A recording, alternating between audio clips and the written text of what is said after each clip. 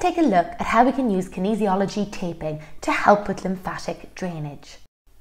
As always, what is our intention? What are we trying to create or achieve by using the tape?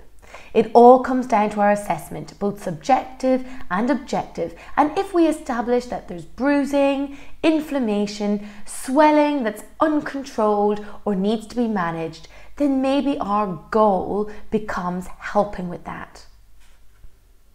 What comes to mind when you're doing your assessments are things like swelling, pain, acute, inflamed, bruised, edema. These are all the key words or key observations that would lead us to think that perhaps a lymphatic drainage type taping is what is going to be needed. So before we do look at the process, let's look at the lymphatic system itself. Without this becoming an anatomy and physiology session on the lymphatic system, we just need to understand what its role is, and one of its key roles is to help with the removal of interstitial fluids in the body. Also, what's key to note here, and why I have the picture here, is the location of those lymph nodes, as that's going to be really important in terms of our process with taping. If we think about swelling in the ankle perhaps, or in a part of the body, what we want to do is we know that tape creates a recoil, a pull on that skin and on the connective tissues underneath.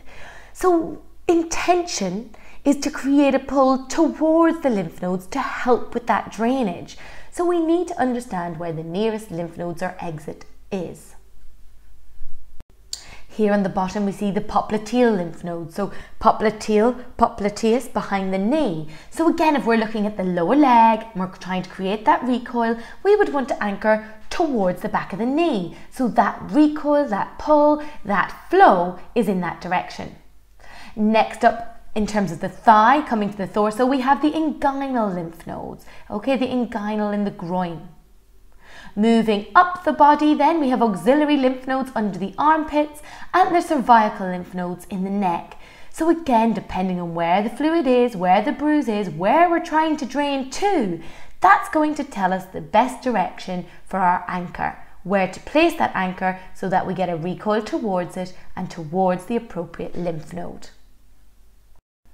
So recapping that, in theory, what are we trying to achieve? It's an area where we have excess fluid, extracellular, interstitial, blood from bruising, etc. We want to create a lift and a recoil towards lymph nodes because we want to create space and flow. So just helping things to move and drain quicker and more efficiently.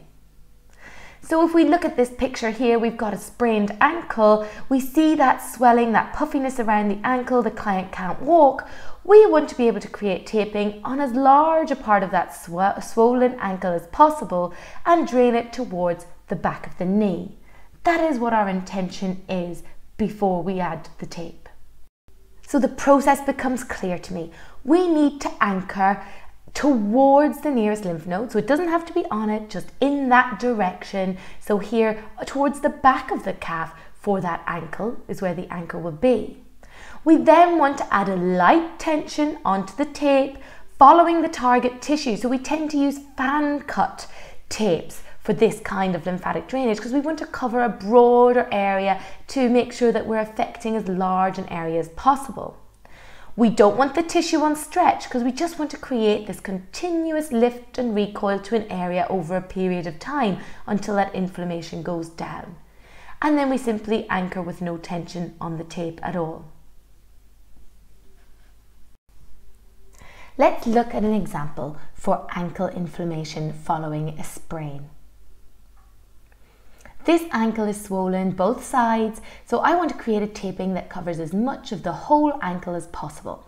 So I'm going to use 2 fan cut lymphatic drainage here. So they're about 6 inches long, cut into 4 or 5 thin pieces at the ends. So I anchor towards the back of the calf because I want that lift and recoil to be towards the back of the knee to the popliteal lymph nodes.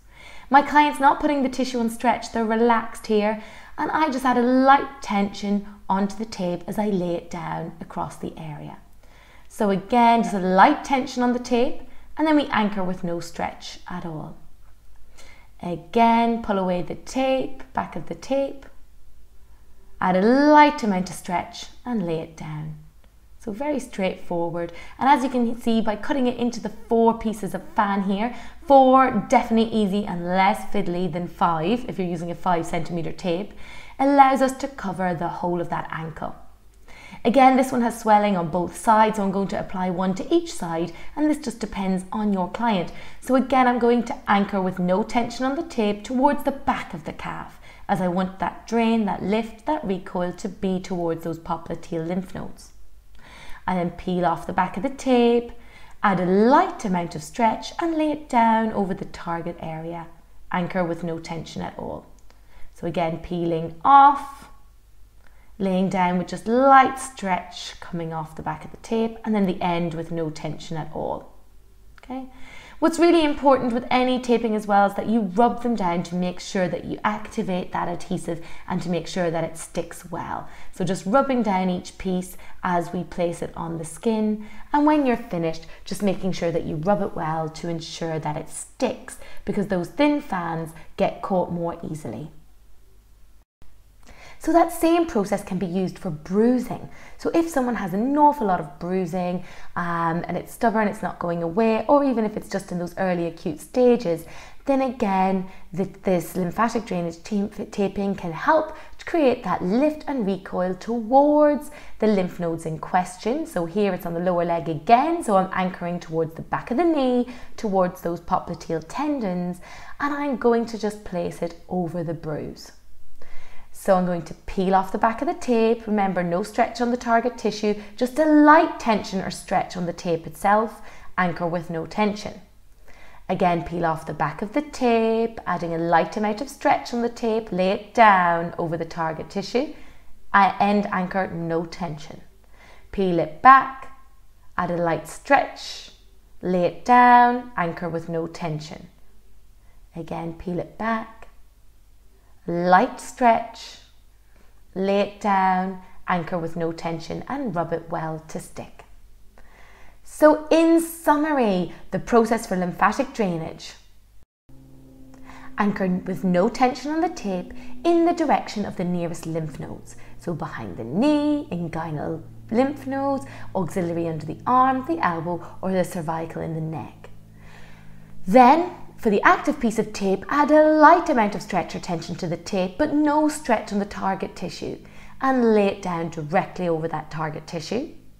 And finally, anchor the bases with no tension and no stretch on the tissue, rubbing the whole thing well to make sure that it activates the adhesive and sticks well to the client.